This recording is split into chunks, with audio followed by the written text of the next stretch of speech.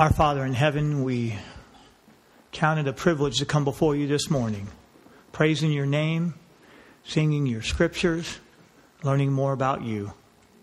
Lord, as we sang the song this morning, we ask that you would help us to remember that we are building for eternity and that we want to be with you in heaven and we want nothing to do with this world, Lord. Prepare our hearts and minds as we prepare to listen this morning and help us to gain a blessing and help us to put it into practice in our lives that it would glorify you. Bless the speaker, Lord. Anoint his lips that we may get encouragement and strength. In Jesus' name, amen. Amen. I must work the works of him that sent me while it is day. The night cometh when no man can work. The night cometh.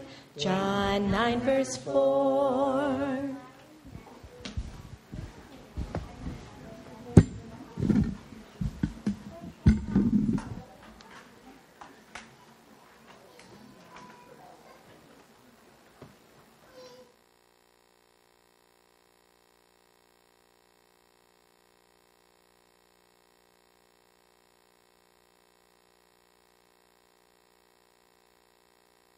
Good morning. How was your 11 and a half hour break? Good.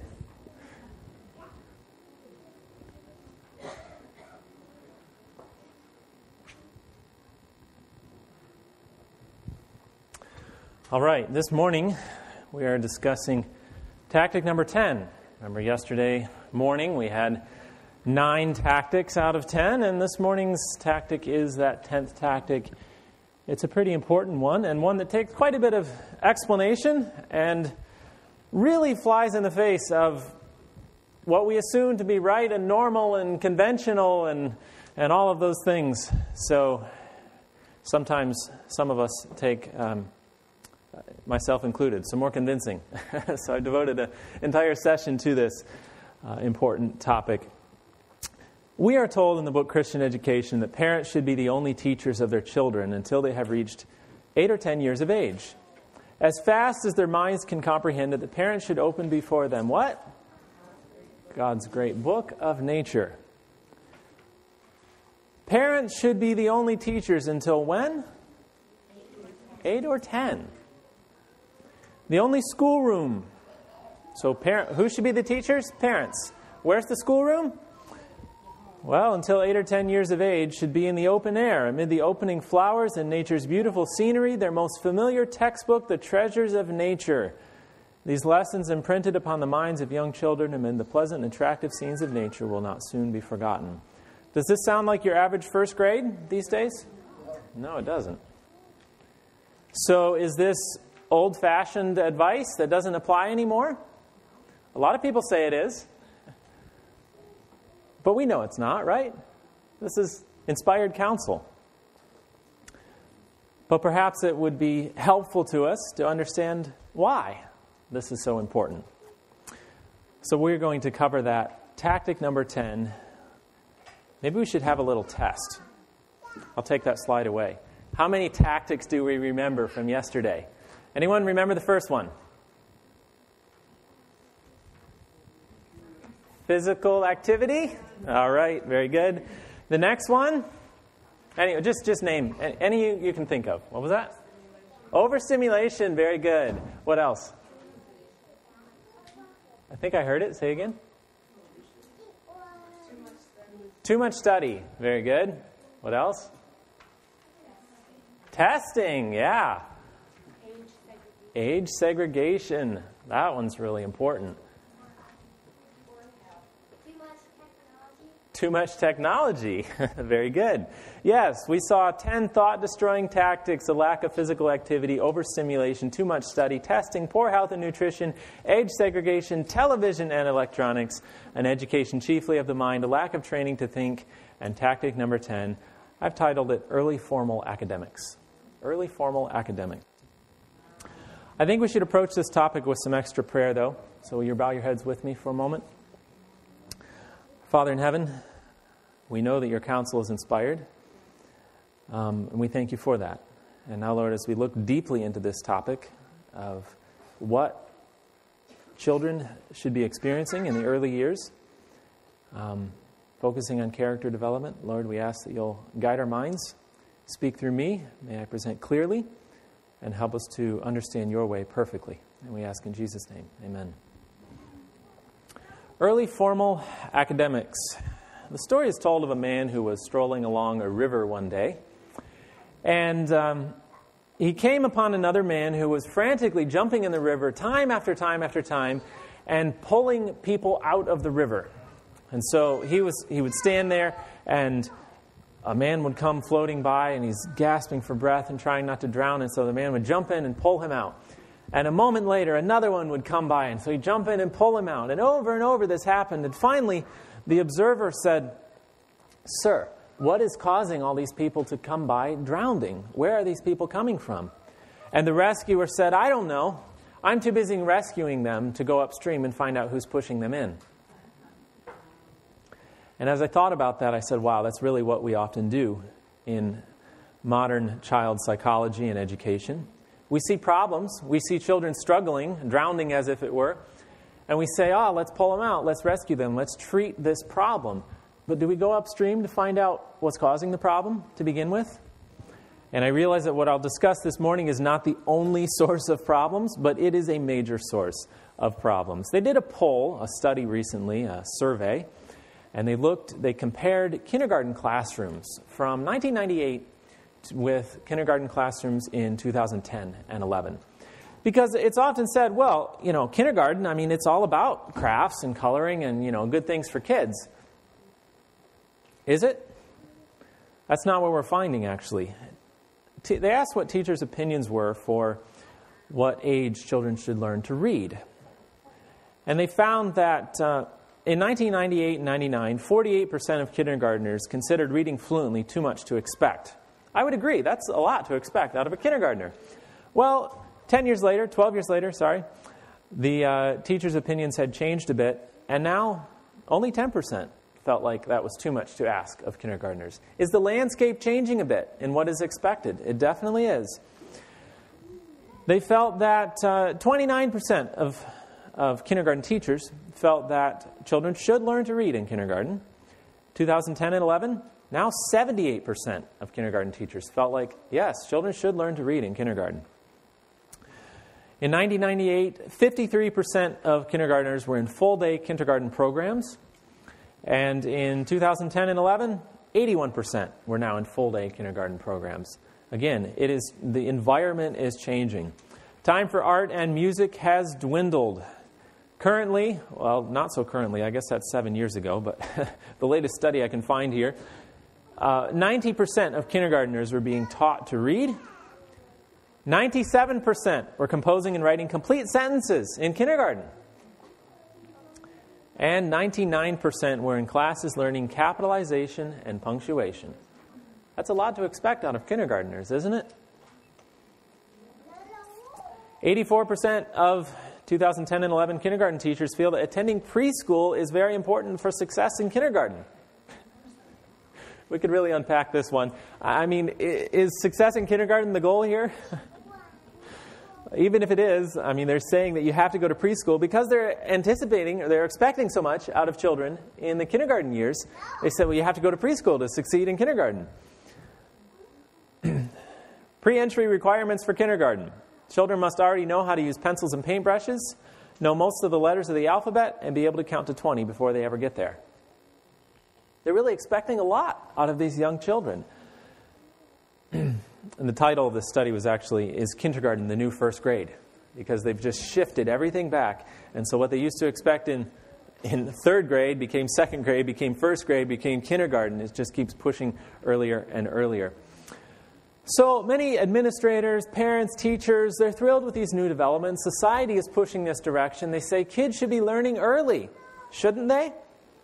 Well, of course they should be learning early. But what should they be learning? That's the question we as Christians need to ask. Is academics what they should be learning early? Or are there other things more important?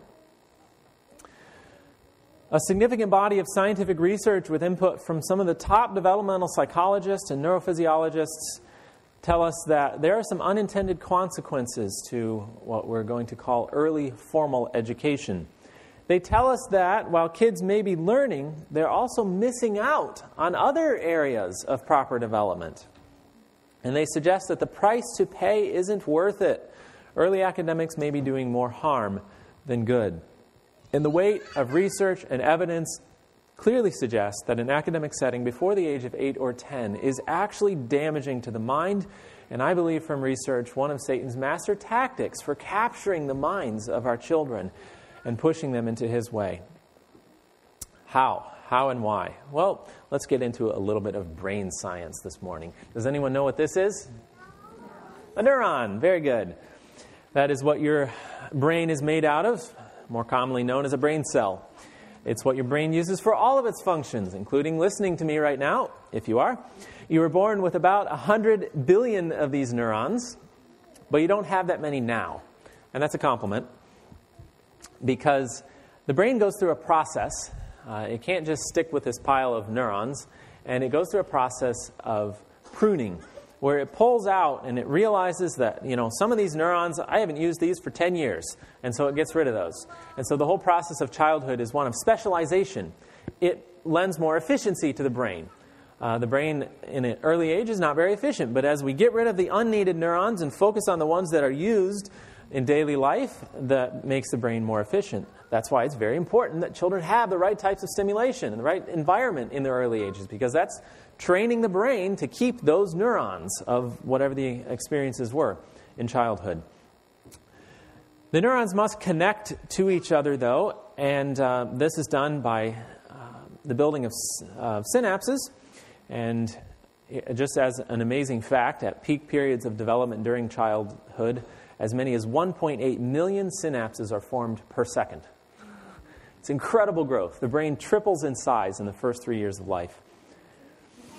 But then, as the neurons begin to specialize, organize, and mature, they undergo a process called myelination. Myelin is an electrically insulating material that coats the axon of the neuron, and it speeds information transfer.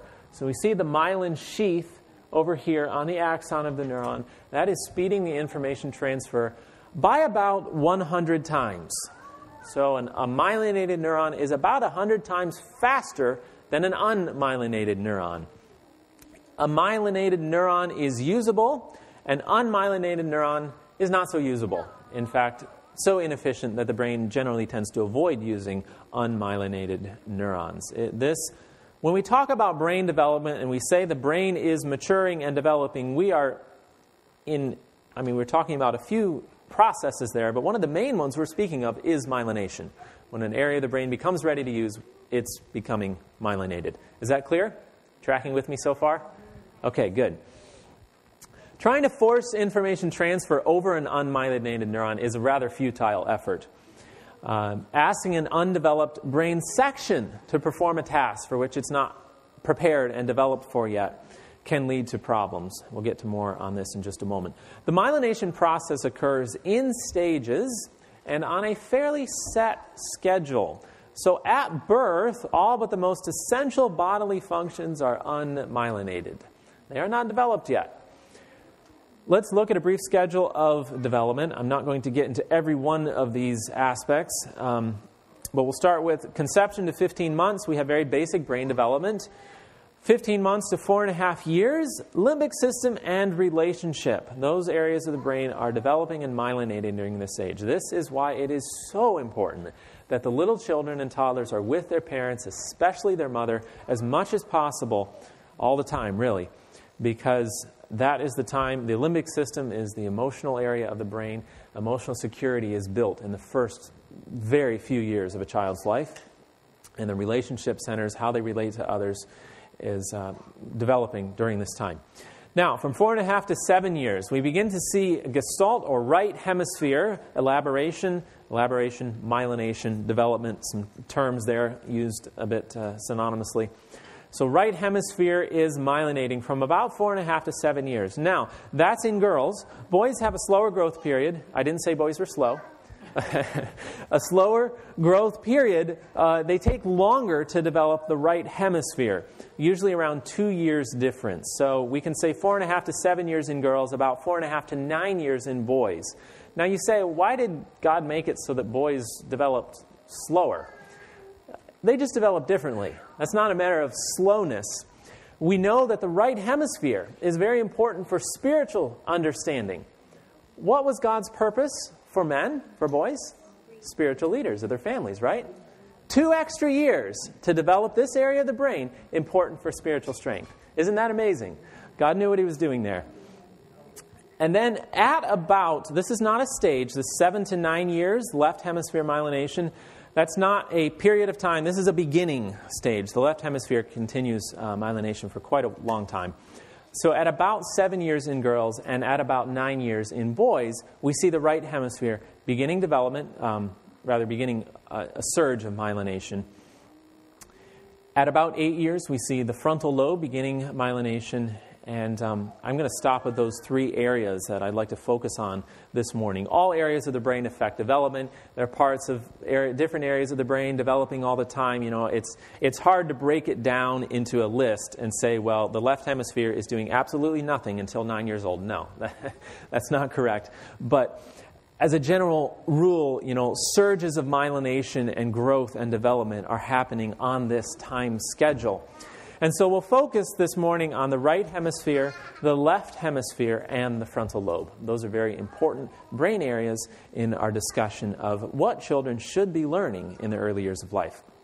The left hemisphere generally deals with things such as detail, parts and processes of language, linear patterns, logic, critical thinking, numbers, and reasoning skills. Now, before you say, well, wait a second, I thought some of those skills were in the right hemisphere. I thought they were in this hemisphere or this area of the brain. Yes, it's not that we don't see some of these areas in other parts or skills, functions in other parts of the brain. But the left hemisphere is a primary processing center for these areas, for these skills. The right hemisphere tends to deal with things such as images, rhythm, emotion, intuition, imagination, creativity, feeling, faith, and belief. And again, the brain is very connected. It's a myth that, well, this person's right brain, they only use the right side of their brain now. You know, we use our whole brain. There's a healthy brain, I should say, has an enormous amount of connection between the hemispheres. They help each other, they work together, but we still have primary processing centers. And so as we look at these 2 hemispheres, we see a distinct pattern of sort of tasks and activities that these hemispheres are good at. Now, looking at these 2 lists, comparing the types of things in these 2 lists, which side of the brain do you think, if you could take a guess, would be most important for the sit-down, learning out of a book type of academics that we usually ask our children to do? Left hemisphere. Very good. The detail, the language, the linear patterns, logic, numbers, reasoning, those things, that's part and parcel of academic study as we know it. Left hemisphere is very needed. Again, you'll use the right hemisphere in academic study, definitely. I'm not saying it's either or, but you definitely need that left hemisphere in academic study. Also, we'll skip over to the frontal lobe, and specifically the primary motor cortex, located right there in the red area of the brain on the diagram. Fine motor development is often primarily controlled by the primary motor cortex. Any ideas what fine motor development would be important for in an academic setting? Writing. Very good. Handwriting. Very important. Inner speech. This is crucial for internalizing concepts in reading. So when you read something, you're probably not saying it out loud to yourself, although we notice that children do this, right? That's because in children, I'll get to more of that in a moment, but the inner speech development isn't occurring until later. And so it's very important for academic learning. And then foveal focus and fine motor eye teaming is essential for reading. A page is 2-dimensional. And we find some control for this in the primary motor cortex. So let's go back to this schedule. The left hemisphere, beginning myelination between the ages of 7 and 9, while the right hemisphere organizing and myelinating from about 4.5 through age 7 to 10 in girls, and even up to 10 or 12 in boys. Do you see a problem? Definitely a problem here. That left hemisphere, very needed for academic learning, hasn't really begun that surge of development until around the ages of 7 to 9. What's the brain going to do? We're asking it to perform this task where it needs the left hemisphere, but that's not really fully developed yet. What's going to happen? Also, the primary motor cortex, containing some functions very important for academic learning. In the frontal lobe, begin organization around 8 years of age. And we know that the frontal lobe develops into the late 20s. So this is a long developing area of the brain. But it's beginning around 8. So what's the typical school starting age? 5, 4, depends on the state. Some states actually start preschool at 18 months. And they're jumping right into these things that are helping them prepare for kindergarten, which we just saw a few minutes ago, was asking, the same things that they used to ask in first and second grade. But any of these ages, even if it's age 6 for starting school, any of these ages are really before that left hemisphere has had a good start on myelination. So what happens when we give children the academic study before these brain regions are developed? It affects the mind. What happens when we ask that brain to perform a task for which it's not ready? Can we accelerate learning? We like to think we can, and we've tried pretty hard in modern society. But as it turns out, a lot of damage is done because asking that undeveloped brain section to perform a task for which it is not ready can actually do damage to the unmyelinated brain. And let's assess some of that damage. Let's first understand the concept of neuroplasticity. Young minds are very moldable and flexible, and a child's brain is designed by God to allow them to adapt and change according to the environment that they are placed in at an early age. They learn as they go, and the environment of the child literally shapes the development of the brain. Now, this is a great blessing for parents, right? We can shape the brain to be a strong spiritual character and to work for the Lord and many of these things that we can do early on in life. But it's also a huge responsibility, is it not? The amazing plasticity, though, also allows the brain to compensate for damage, such as a brain injury, by supplementing other neurons or even entire brain regions in the place of ones that are missing. There have been various studies where people have had parts of the brain taken out, and before long, they're functioning semi-normal because another area of the brain begins to step in and help out the part that was removed. But the problem is the replacement regions are not as efficient as the one that developed from birth for that specific task. I was talking with a neuroscientist, neurosurgeon actually, a couple of years ago, and he was telling me, look, I could pull this part of your brain out. And he said, as long as I didn't take out too much and did the surgery right, he said, pretty soon, other parts of your brain would fill in, and other people might not even notice that you have that missing brain region. And I was like, wow, that's really neat. He said, but hang on, it's not quite that simple. He said the replacement brain regions will never be as efficient as the one that developed from birth, because the brain develops so much as a whole and learns around the environment that it's given, that when we disrupt that, it can cause problems. And now that we understand the concept of neuroplasticity, though, of the brain beginning to supplement different regions, we can understand how that may begin to cause trouble when we try to force the academic study. Let me put this in a nutshell. If a task is asked of the brain for which the corresponding region is not matured, it will form neural routes through lower, more developed sections, resulting in almost permanent organizational damage. Is that clear? If you take nothing else from this session this morning, this is the part to really understand. If we ask the brain to perform a task for which the correct region has not matured, it begins to form neural routes through other areas because of neuroplasticity. It says, I don't have that correct region. The left hemisphere, it's not there yet. Let's try to use something else. And so it forms neural routes through lower, more developed sections. Now, it's specifying lower, more developed sections because we're speaking of early childhood. The first areas of the brain are the lower thinking centers of the brain. The first areas to develop, are the lower thinking centers. And so we're asking this higher thinking center to perform a task. It's not ready yet, so it forms neural routes through lower thinking centers, creating an almost permanent organizational damage. Trying to force a child to learn a concept for which he or she is not ready can actually do damage to the unmyelinated brain. This is an actual physiological occurrence in the brain. Now, these are my words. Are you following so far? Okay. I see a few deer in the headlights out there. I know it's early. These are my words, though. This is my explanation. Let's turn to some brain science. Dr. Jane Healy, again, explains it quite well. Before brain regions are myelinated, they do not operate efficiently. For this reason, trying to make children master academic skills for which they do not have the requisite maturations may result in mixed-up patterns of learning. And she puts it clearly here. If the right brain system isn't yet available or working smoothly, forcing may create a functional organization in which less adaptive, lower systems are trained to do the work. She calls this functional organization. I prefer the term functional disorganization, because really this is not the organization that God has designed for the brain from the beginning. Trying to drill higher level learning into immature brains may force them to perform with lower level systems and thus impair the skill in question. Do we want to be impairing children's future skills? Not at all. And we run the risk of doing that, though, as we force them to perform. Any learning that has to be pushed into a child may end up doing more harm than good.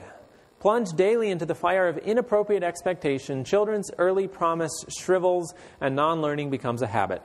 They may be labeled, treated, exhorted, and eventually tutored, but the basic issue remains unchanged. The school and the child are on different schedules. And that's really the issue that we're facing, the school and the child on different schedules today. And as someone said, it was Catherine that said a couple evenings ago, doing school at home. When we do school at home, we can still have the school and the child on different schedules, right? We need true education in the home. True education will follow the schedule of brain development that God has laid out. And I do want to just clarify here, it may appear that a child is doing fine. They may be seeming to be learning these subjects just fine. They're catching on. They're bright. And that's true. They may seem like it. But the damage is being done nonetheless. And many times we don't notice that the damage has been done until much later on. And so we need to take on faith that the Lord has said, until 8 or 10, the best schoolroom is outside in the great book of nature.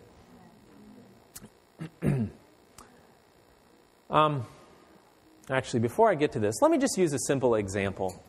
We all know maybe a basic math problem. Let's say we know that 2 plus 3 equals 5. It is, right? 2 plus 3 equals 5. So we also know that, suppose I had 2 apples here, and I placed 3 apples over here. How many apples would I have? 5 apples. Functional disorganization is a bit like knowing that 2 plus 3 equals 5 on paper, but not understanding the concept of 2 objects and 3 objects combining to make 5 objects. Does that make sense? So we see students doing well. They're getting A's on their tests because they've learned. When I write this down and I see 2 and 3, I write down 5. They can get it on paper, but when it comes to the deeper understanding of the concepts, we're handicapping them in that area. And as Dr. Healy explains well, many things that seem ridiculously obvious to adults are not clear to children. We can explain until we're blue in the face, or we can insist the child memorize what we want her to know and wonder why she's forgotten it the next day. One task that is difficult for primary students is the missing addend, so popular in early math books, 3 plus what equals 8, for example. Teachers and parents alike are frustrated because at this age, most students can learn to perform the operation only by rote. The minute they have to remember or organize it themselves, they forget because they never really understood it. We want children to really understand what they're learning. And I'll get to more of that in a minute. So let me move on to... we have to grab this one here as we're talking about functional disorganization. Anyone seen any crooked trees in the woods recently? We run across those all the time, right? When was the tree bent? Now, when it's big? No, when it's young. And that is a beautiful illustration the Lord has given us of the development of a child's mind. The disposition and habits of youth will be very likely to be manifested in mature manhood. You may bend a young tree into almost any shape you choose, and if it remains and grows as you have bent it, it will be a deformed tree, and will ever tell of the injury and abuse received at your hands. You may, after it has had years of growth, try to straighten the tree, but all efforts will prove unavailing. It will ever be a crooked tree. We need to be ever so careful with those young minds, those young little trees, to bend them and shape them into the correct shape before they get old. But now, let's move on to another very important topic to consider when it comes to school starting age, reading, doing close-up work. Eye teaming. Let's look at the development of the eyes. Eye teaming is that ability to use both eyes to focus on a subject. Foveal focus is two-dimensional focus. Do you think you might need both of these functions for, say, reading? To both eyes to focus on a subject? Yeah, we need that for reading. Two-dimensional focus. Is a page of text three-dimensional or two-dimensional? It's two-dimensional. We need foveal focus for reading. These functions don't fully develop until approximately age 9. We also know that less than 5% of vision actually occurs in the eyes. Now you're saying, wait a second, what are my eyes for? The eyes are the lens for the brain. And for full vision to occur, information from all cerebral lobes must be accessed. What about if all cerebral lobes are not developed yet? Therefore, full vision cannot be occurring, right? Before the age of 7, if we look at the physical development of the eye, the ciliary bodies in the eye that control the shape of the lens are short to allow maximum three-dimensional, peripheral, and distance vision. And then after age 7, the ciliary bodies begin to lengthen to allow for more foveal vision. Also, the eyeball is not completely shaped with collagen fibers until approximately age 9, so it's very flexible. And I'll get into why that's a problem in just a moment. And so as a result of these factors, periods of reading without relaxing the focus into the distance can cause inflammation and enlargement of the eyeball, which leads to myopia or nearsightedness. Myopia and nearsightedness has become an epidemic.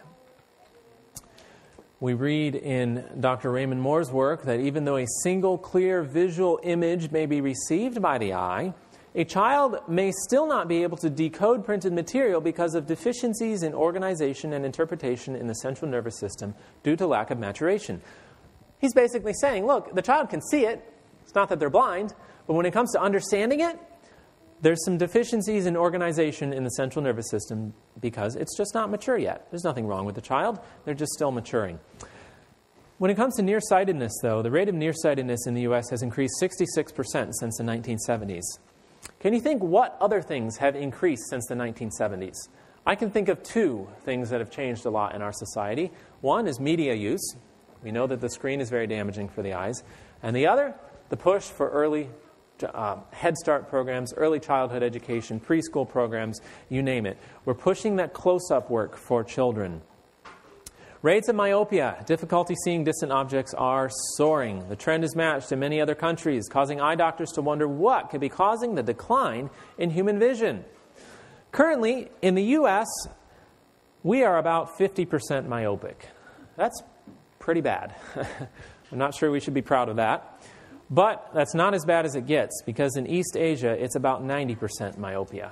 Seoul, Korea is 96% myopic. Scientists have long wondered what is causing this rapid increase. For years, they have said that myopia was genetic. Now, while genetics do play a role, recent research has shown that genetics are only a small factor. But still today, you go to your eye doctor. Do we have any eye doctors here? I better be careful. Most eye doctors, if you go to them and you say, Doc, why am I getting this myopia? You know, it's genetic. There's probably nothing you can do about it. Genetics play a role, yes, but they did a study in Alaska. Shortly after Alaska became a state, it started requiring schooling for its children. And they did a study of Eskimo families, and they compared children, the children that were in the generation going to school, with the parents and grandparents who had not gone to school, at least not at the early age of compulsory schooling of age 6, I think it was. And so they found that 60% of the children were myopic. And they said, wow, if myopia is genetic, we should be finding a similar rate in the parents and grandparents, right? Here's what they found in the parents and grandparents. Do you see it there?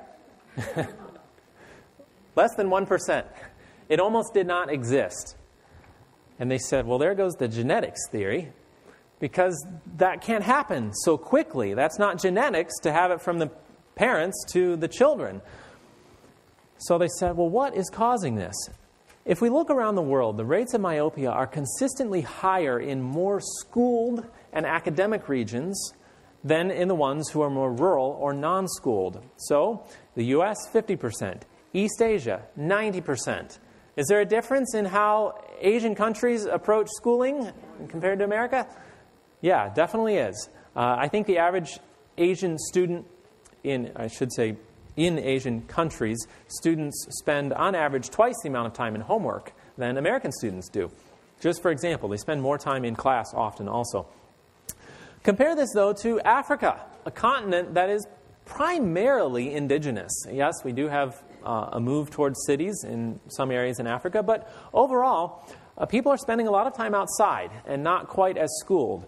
As best they can tell, it's between 10 and 20% myopia. Any correlation here? Quite possibly. They did a study in Brazil. In the city of Natal, the rate of myopia was 13.3%. That's pretty low, yes. But what was interesting is they compared the rate of myopia in the city, with the indigenous tribes around the city. 2.7% in the indigenous tribes around the city. So they're saying, well, there's something about the lifestyle here that is creating the myopia. We know that time spent studying, looking at things up close, this applies to reading. It can also apply to crafts. Be careful about too many crafts, coloring, things like that. We don't want to strain the eyes. But all types of close-up work can damage the eyes. But we also know that the time they spend outside can contribute to the development of myopia. Children who spend less time outside are at greater risk of developing myopia. They did a study in Taiwan, and they asked they asked two schools. They had two schools in the same neighborhood, and they asked one school, hey, send your kids outside for 80 minutes every day. 80 minutes. Have some outdoor recess. The other school, they said, keep your schedule as normal. Don't do your outdoor recess program. At the end of 1 year, at the school who had sent their children outside, 8% of the children had myopia. The school who did not send their children outside, 18%. Just the only difference in their studies in the general genetic pool and all of those things were generally the same. The only difference was the amount of time they were spending outside. Now, of course, part of the reason for this is the time spent looking at the objects that are close up when you're indoors versus when you're outside. You're looking at things that are more distant than text on a page. But scientists have also found that the bright light we experience outside is actually beneficial to the eyes. To understand this, we need to understand myopia, what the physiology of myopia is. So, a normal eye on the left of our slide is very rounded in shape with the focal point right at the back of the eyeball. What happens, though, as myopia develops is that the eyeball begins to elongate. And so we see the myopic eye on the right-hand side, and it changes the focal point to farther up in the eyeball, and therefore the vision in the distance becomes blurry. We become nearsighted. That is, in a nutshell, the process of the development of myopia. So what does light have to do with this? According to the Journal of Nature, in an article titled The Myopia Boom, light stimulates the release of dopamine in the retina. Dopamine in the retina. I thought that was a neurotransmitter. It is a neurotransmitter, but they also find retinal dopamine in the eye. Light stimulates the release of dopamine in the retina, and this neurotransmitter, in turn, blocks the elongation of the eye during development. Did you catch that? The elongation of the eye, that's what myopia is. Light causing the release of dopamine in the retina, blocking the elongation of the eye. Retinal dopamine is normally produced on a diurnal cycle, ramping up during the day, and it tells the eye to switch from rod-based nighttime vision to cone-based daytime vision. Researchers now suspect that under dim, typically indoor lighting, the cycle is disrupted with consequences for eye growth. And so according to epidemiological studies, Ian Morgan, who's a myopia researcher at the Australian National University, says that children need to spend around 3 hours per day under light levels of at least 10,000 lux to be protected against myopia. How many hours a day? 3. That's a lot of time outside for the average child now who's in preschool and kindergarten. Most children are not spending that much time outside. This 10,000 lux, though, what is 10,000 lux? How much light is that? Lux is a measurement, as best I can understand it. I am not a physicist, but as best I can wrap my mind around this, lux is a measurement of the volume of light. So if you could scoop up the light into a box. So if we imagine that we stand by this window over here, you might get 10,000 lux at the window. But if we come in, that same volume of light is now being dissipated into the room, and the lux measurement begins to go down. That's, in a nutshell, the explanation of what lux is. And so, if we go outside on a bright sunny day and stand in the shade, you're getting about 10,000 lux. So it's not full sunlight. I don't say you should go look at the sun for the benefit to your eyes. That will not help your eyes. But on a bright day outside, like it is right now, you're probably getting about 10,000 lux. Anyone like to guess what the average well-lit classroom is? Maybe like in here. It's pretty well lit in here. How many lux do you think, on average, we're getting inside this room? Was it? Maybe 100? Kind of pessimistic. What was that? 500. Absolutely right. 500 lux. A big difference there in how much light we're getting just by coming inside. I was doing a seminar in New Zealand recently, and I mentioned this, and a man said, well, hang on, no, because here in New Zealand, it's required that we have at least 700 lux in offices. I said, great, but that's not 10,000. We need 10,000 lux. It's pretty hard to get that indoors. The eyes need to actively experience the world as a whole for vision to develop fully. And I could get into several stories that I know of. I'll mention one just briefly. I had a friend who, the mother told me the story of her daughter who was about 11, I think, 10 or 11, and she had severe myopia, and her eyes were getting progressively worse, and she was going for yearly checkups to the eye doctor. And one year, I believe she was 11 or 12 when she came to the doctor, and the doctor said, well, at the rate it's going, within a couple of years probably, you will be legally blind. Can you imagine getting that news as a 12-year-old? She was pretty devastated, of course. Her mom asked the doctor, though, and said, hang on, what's causing this? Why does my child have this severe myopia? And what do you think the doctor says? It's genetic. You have bad eyes. Your husband has bad eyes. She's going to have bad eyes. Well, thankfully, the mother wasn't satisfied with that. She did some research. She came across the studies here about spending 2 or 3 hours outside every day. She said, well, it's not going to hurt. And then she thought about it. She said, actually, maybe this is the reason. Because she says her son has very good vision. And if it's genetic, her son shouldn't have the good vision he has, while her daughter has very bad vision. So she thought about the lifestyle. She said, of course, my son practically lives outside. You can't get him inside. Whereas her daughter practically lived inside and hated going outside. She said maybe there's a connection. So it became a family rule, much to her daughter's disdain, that she had to now go outside for at least 2 hours every day.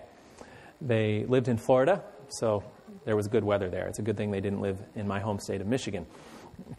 And I believe it was 6 months later, they were back at the eye doctor, expecting to receive some bad news again.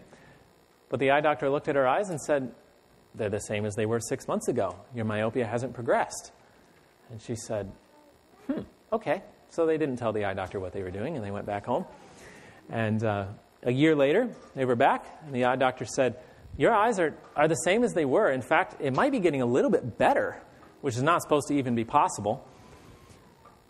And they said, well, we're on this new program, and we're spending time outside. We've heard about research that may be good for the brain, good for the eye development, stopping the development of myopia. And they asked the doctor, do you think that has anything to do with it? And the doctor said, no, definitely not. There's no connection there. I think there was, right? Because God's methods always work.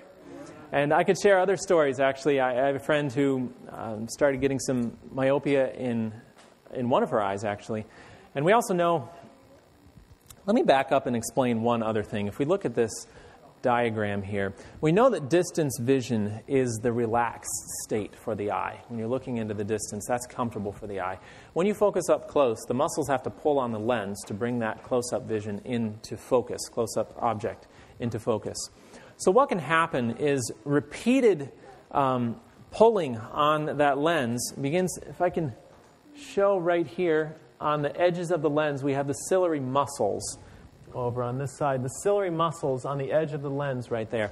Those are the ones that pull on the lens and flatten it out to allow for more close-up vision. What can happen, though, as I mentioned, up until age 9, the outer layers of the eye are not firmed up very well until, again, about age 9. And so as those muscles are constantly pulling on the lens with the close-up work, it begins to stretch the outer layers of the eye, and that's causing the elongation of the eye. And what's worse is, when we start to see myopia, typically corrective lenses are given, glasses are given. That can often make the problem worse, though, because from the eye's perspective, putting glasses on brings the object closer.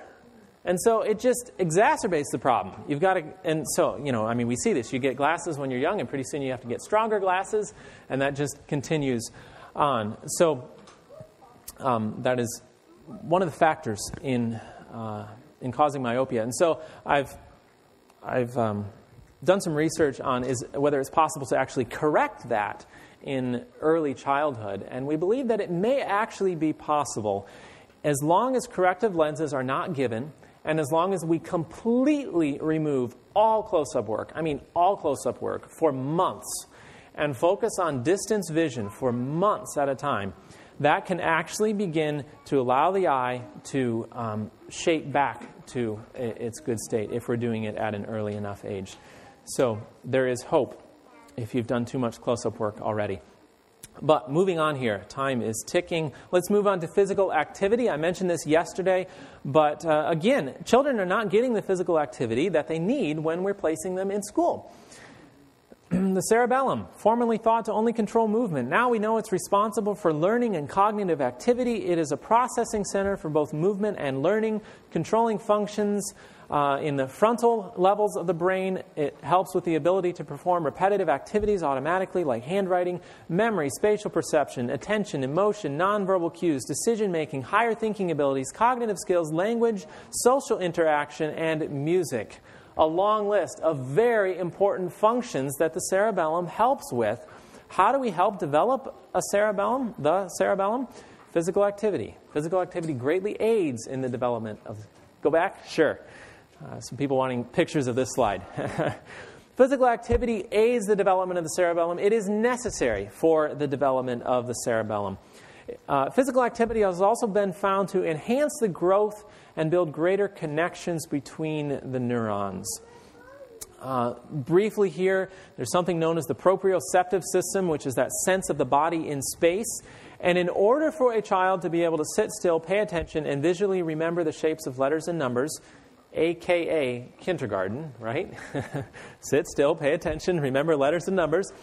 In order for that to happen, the child first needs to have developed his or her proprioceptive system, which is a sense of the body in space.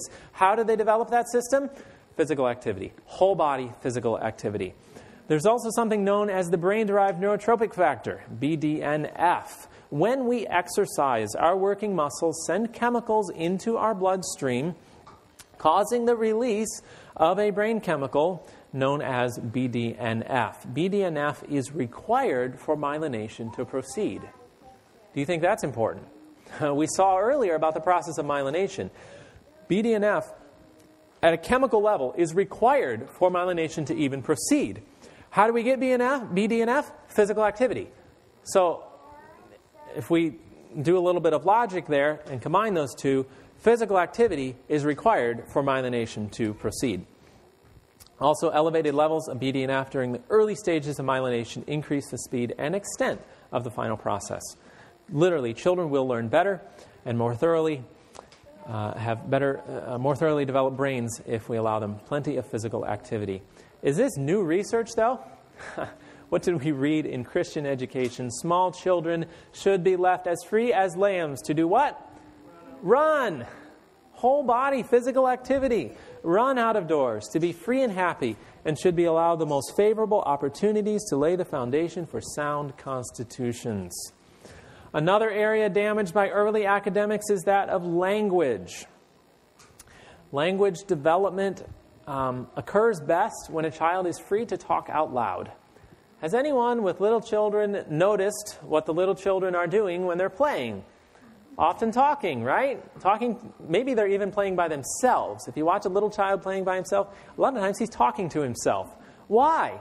That's because he doesn't have what's known as inner speech developed very well. You, as an adult, have the ability to think through something without having to say it out loud. Most of us. Some of us still talk out loud. I catch myself doing that. But most of us have that well-developed ability of inner speech. But children don't. And so literally, to think, they have to say it out loud. And so when we tell them to sit still and be quiet, we are quashing their ability to think. And part of the reason for this is it's mainly controlled by the frontal lobe and the primary motor cortex. And so that's not developing until around age 8 or 10. Dr. Healy tells us that good language, just like the synapses that make it possible, is gained only from interactive engagement. What kind of engagement? Interactive. Children need to talk as well as to hear. But what are they getting in school? Just hearing. They're just being talked to and not with.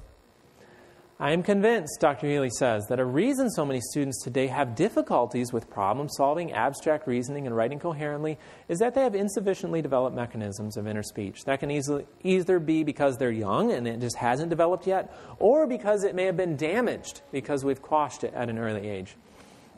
Children's brains are bombarded with too much noise and overprogramming. That can hinder the development of inner speech. Children need to be shown how to develop inner speech through individual adult attention as an adult talks with them through a situation.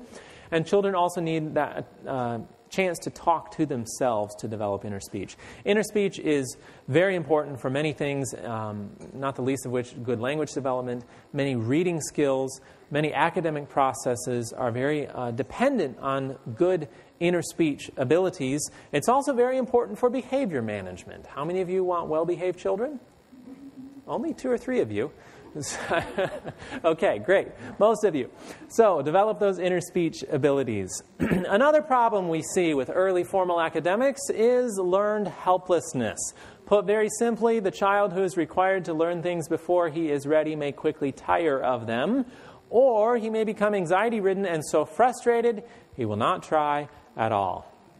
I often wonder how many children decide they are dumb about certain subjects, when the truth is that someone simply laid on the learning too soon in a form other than the one they needed to receive it in at the time. We overwhelm the brain with tasks that are too difficult for the brain at the time. Later on, can they learn it? Well, absolutely. Our brains are capable of incredible things. But at a young age, they're not ready for certain subjects. And so when we push it into them, we are creating this response in the brain where pretty soon the brain just gives up. And often that's subconscious. We might not notice it right away, but often we notice it after the damage has been done. I'm going to have to move quickly here because we are running out of time. Oh, this is sad. I need to read this one. Young children believe that adults are all-knowing and all-wise. Sometimes they lose this in the teenage years, but if we culture that at an early age, they don't have to go through that in the teenage years. Well, that's a separate talk. Young children believe that adults are all-knowing and all-wise. When we confront them with tasks for which they are not ready, such as tests, workbooks, and homework, these children blame themselves for failure. If this all-wise, all-knowing person tells me I should be able to do this and I can't, there must be something wrong with me. We're sending too many children to school only to learn they are too dumb to be there. Learned helplessness is a major cause of learning disabilities.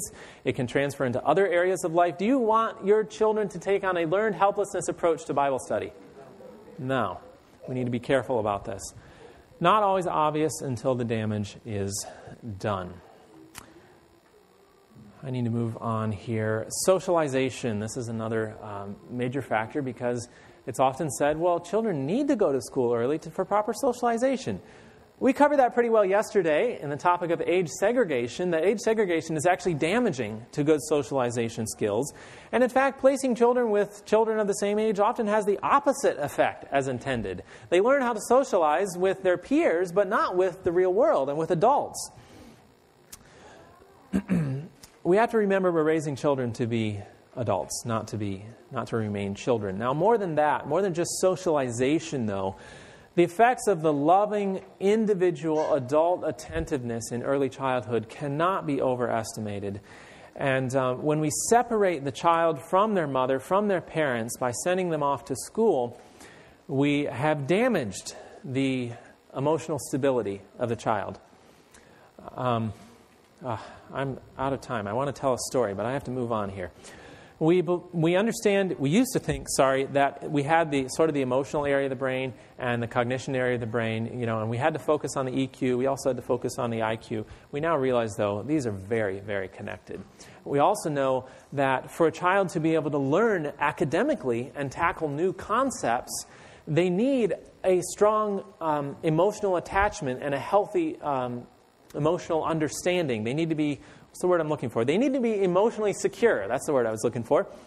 And that if the child is not emotionally secure, they begin shutting off the other areas of the brain because they need to focus on that. It's almost a basic survival need for a child. And so we will hinder academic learning by not giving them the emotional security they need early in life.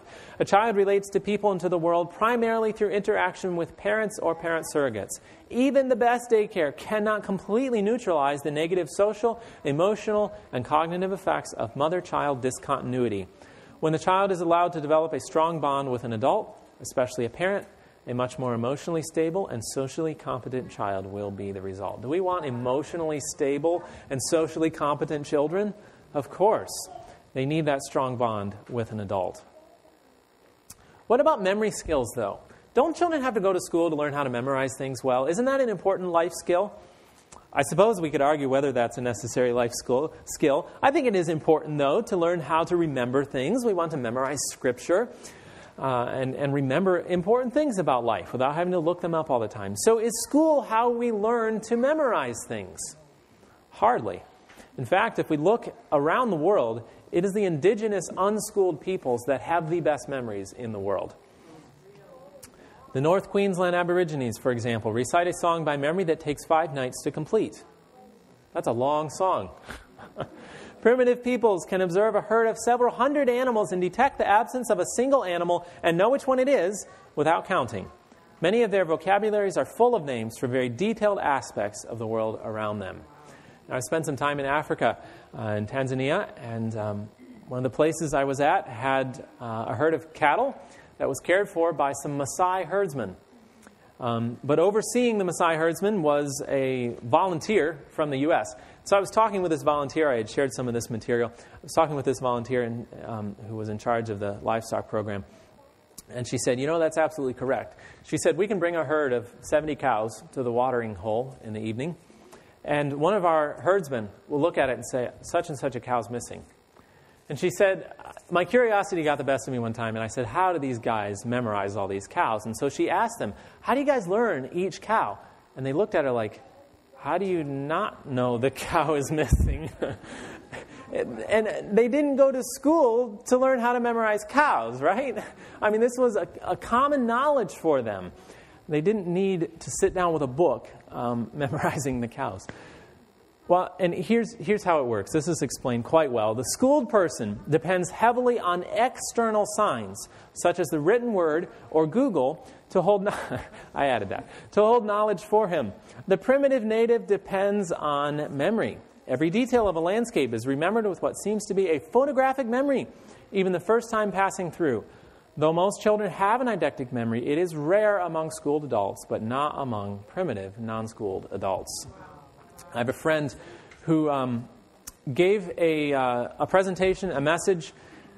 I don't remember the country, but it was a primitive country, a third world country, and he gave a message. And then a couple of years later, he visited the country again, the same church, the same group of people, and he asked them, how many of you remember what I talked about last time I was here? Thinking, nobody's going to remember that 2 years ago. And several people raised their hand, and he asked one of the gentlemen, what was it? And he said, well, do you want me to tell you the whole sermon? Or would you like just the synopsis? The man remembered the sermon verbatim. And he wasn't the only one in the group. Are we wanting to help our children memorize Scripture and learn to remember things well? Putting them in school, forcing them to memorize things for the test is not going to help build their memories. Quickly here, what about the effect on boys, though? Because of the 2-year lag, I hate calling it a lag, because of the 2-year difference in brain development in boys compared to girls, all the effects we've just discussed are intensified in boys. Our educational system suits girls a little better than it does boys, a lot better than it does boys. We now know, actually this is Michael Gurian, one of the foremost researchers on boys' issues today, and he tells us that boys today are not learning as well as girls. Boys receive 70% of the D's and F's given all students. Boys cause 90% of discipline problems. 80% of all high school dropouts are boys. Millions of American boys are on Ritalin and other mind-bending control drugs, and 3 out of 4 students labeled learning disabled are boys. Michael Gurian. Did God create boys to just be problems? No. He created them to be the spiritual leaders of their families. And Satan has a masterpiece here in creating an environment that is damaging the spiritual leaders of our families, damaging their brain development. The right hemisphere is busy developing during the first 8 years of life in girls, but often the first 10 or even 12 years in boys, and this places them at an even greater academic disadvantage than their female counterparts. Reading skills, though. What about reading skills? Don't children need to learn reading early on so that they have good reading skills later on? Definitely not. According to the Early Childhood Research Quarterly, the foundation of later reading, and in particular reading comprehension, is flashcards, Sesame Street, vocab lists. No, what's the foundation? Read it with me. Language. How do we build good language skills? Speaking, talking together, conversation, learning to read. Let's talk together. We'll lay the foundation. Use books and reading as a source of gaining needed information about something. Whoever invented the Dick and Jane reading series was trying to make kids bored, I think. Who cares about Dick and Jane? Let's read something interesting. Use those biographies, the Bible stories, the list of reading and interesting reading sources we have is endless. Use good reading sources. It's better to do than to read, though, in early childhood. Rather than reading about doing something, go and actually experience it. Learning to read naturally can come at any time. It might come at 5. Not saying we should teach it at 5, but some children learn to read on their own by 5 or 6. That's perfectly fine. Be careful with eye development, though. Don't allow them to read for long periods of time because you can damage the eye development. But it might be 5, it might be 8, it might be 10, it might be 12. By the time they're in their later teen years, you won't even know the difference, though. Learning to read fluently does not take several years. In fact, a study was done, and it takes about 30 contact hours, if the brain is ready, to learn reading to a college proficient level. 30 hours. What's the average work week? 40, right? I'm not saying they're going to learn to read in a week, but actual instructional hours. And I've seen children learn to read in far less than 30 instructional hours. I've met many parents who came up to me and said, well, my child just started reading one day. And I said, hey, wait, that was my job. I was supposed to teach you to read. But they picked it up through everyday life. Be intentional, noticing words, explaining. When they ask the questions, answer them. You don't have to, lock the books up and prevent them from ever looking at a word. But don't stress about trying to teach them reading. They did a study, again, from the Early Childhood Research Quarterly, one of the best sources for early childhood research. They found that an earlier reading instruction age, that's what the RIA stands for there, reading instruction age, the earlier reading instruction age group had initially superior letter naming, non-word, word, and passage reading, but this difference in reading skill disappeared by age 11. The later RIA had generally greater reading comprehension. They were comparing two groups, one who started the reading instruction at age 5, another who started at age 7. The ones who started later had better reading comprehension.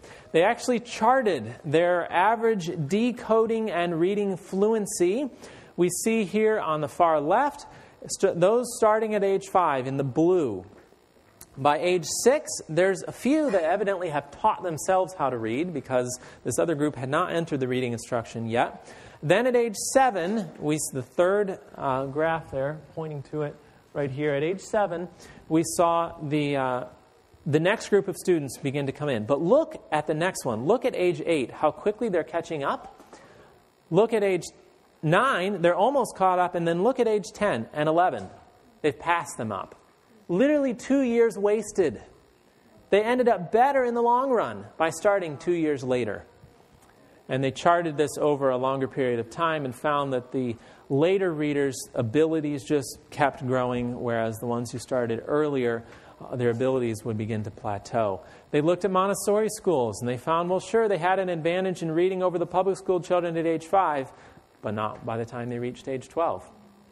So they concluded and said, our findings suggest that success at reading is not assured by an earlier beginning.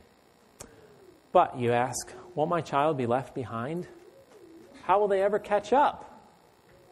I mean, I suppose if you wait till they're 10 and you put them in kindergarten and keep them locked in year by year, then yes, they'll be behind. But that's not the point here. Children who start academics after age 8 usually end up far ahead of their early starters. Because when they're given time for their minds to develop, they will experience much less frustration when the academics do begin and will learn much faster because they are ready to learn it. How does this work? I had an example and it just left my mind. So essentially what's happening here is, again, we're not starting at age 10 and keeping them locked in year by year. The principle here is that they reach the age, first of all, they've learned a lot of things in their daily life that has laid the foundation. A lot of skills, a lot of academic skills can be taught in everyday life. Think of all the fractions you can learn in the kitchen, for example. And so the children are learning in everyday life. When they start school, they quickly catch up. They don't stay grade by grade. And the teacher, if it's a good teacher, or the parent, will recognize what areas needs to be taught, what areas the child already knows, and they'll quickly move on. Let's suppose, let's just use an example here, that you start in first grade with addition of ones. So 2 plus 4, those sort of addition problems. Because the brain isn't quite ready for it, we're pushing them and we have them do endless exercises, just as school usually does.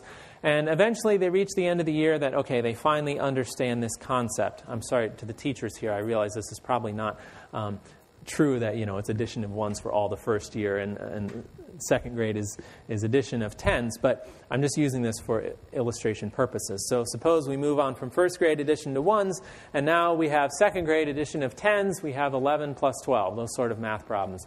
Again, exercise after exercise because we're having to teach them to memorize it. Grade 2 ends and they finally learn this concept. Grade 3 comes around, you have to do a bunch of review from the previous 2 years, and so finally you get started on addition of hundreds, and you learn that for grade 3, and then grade 4 you finally reach addition of thousands. So by the time they're, 9 or 10, you've reached this addition of thousands concept. And I realize this may not precisely correct in the teaching world and what they are teaching in school, but understand the illustration here. Suppose, though, you wait until that child is age 10.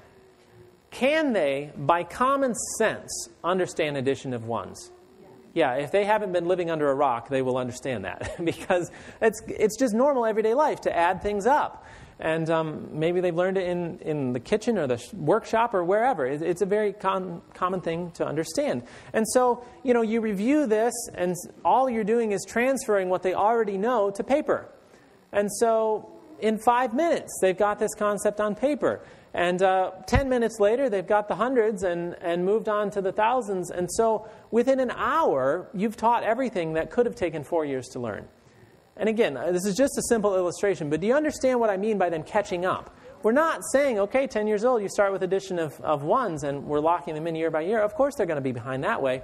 We are capitalizing on the brain's natural desire to learn and grow, and they're learning these things in everyday life. So when it comes time to put it on paper, it's just common sense. It's just normal for them, and they're quickly up to speed. But really, I hate even saying that they're catching up, because we're comparing that to a worldly standard of where children should be. We don't need to compare them to that. We need to compare them to God's standard. In a study of 300 individuals who started school at about age 8 or later, all of them quickly caught up with their classes and in most cases performed well above the class average. Sorry, I'm skipping a lot of information. You can get my DVD, The Classroom of the Remnant. We are totally out of time. Literacy in America. Currently, we have 14%. I was trying to find the percentage here on the notes. 14% are completely illiterate. 29% are low-level literate. 44% are intermediate literacy, with only 13% fully literate. This is the current picture of literacy in America. This is the country that's pushing it earlier and earlier and earlier. Is it working? Compare this to Denmark, Finland, Scandinavian countries who start at age 7, 8, 9. They're almost 100% literacy. They're not struggling with these problems that we're facing. But lastly, and most importantly, what about spirituality? This is what we care about here at this True Education Conference. How does the early formal academic environment impact a child's spirituality? Well, I mentioned earlier that the right hemisphere, that should not say controls, it is heavily involved with spiritual strength and understanding in a child. The early years, though, are a critical period for the right hemisphere. What is a critical period? They've done studies and found, without getting into the extent of the study, put it in a nutshell, there is a window of time when it comes to brain development for various learning experiences, various concepts and areas of development. And if we miss that window of time, it hasn't become impossible for them to learn certain things, but it's become much more difficult. We've missed this critical window of time. The early years are a critical window for the right hemisphere. They need the early years for the development of spiritual strength. We know this from the Spirit of Prophecy, right? The first 7 years are the time in which character is developed. Pressure to develop the left hemisphere also begins to suppress the development of the right hemisphere. Satan knew what he was doing here. As he's wanting to damage the future leaders and hinder the spiritual development of our boys to become men, he is damaging, he is replacing what is most important during the early years of a child's life. We need to be focusing on character development, and instead we're focusing on reading skills and math skills and academic skills that can just as easily be learned at a later date. And so, as we read earlier, in the early education of children, many parents and teachers fail to understand that the greatest attention needs to be given to the physical constitution, that a healthy condition of body and mind may be secured. It has been the custom, is still the custom, to encourage children to attend school when they were mere babes needing a mother's care. Parents should be the only teachers of their children until they have reached 8 or 10 years of age. Does that line up perfectly with all the research we've just seen? Perfectly. It's amazing.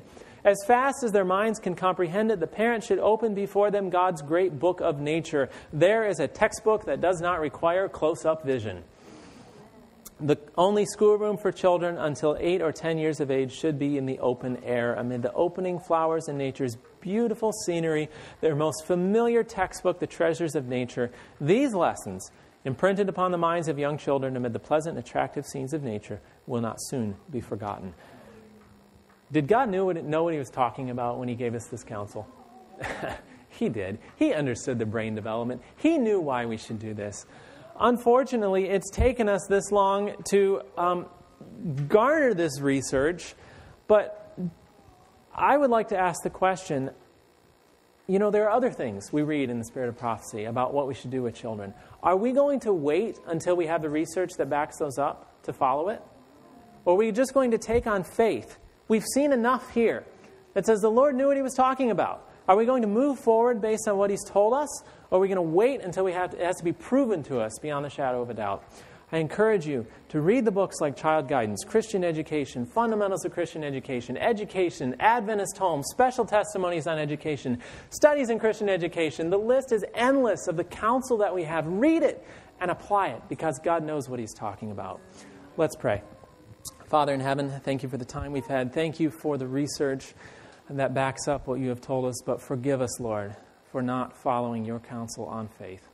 I pray you'll help us to embrace the principles that you have given us and follow wholeheartedly. Please, we ask your blessing on the remainder of our day and the many things that we will learn and experience together. We ask in Jesus' name, amen.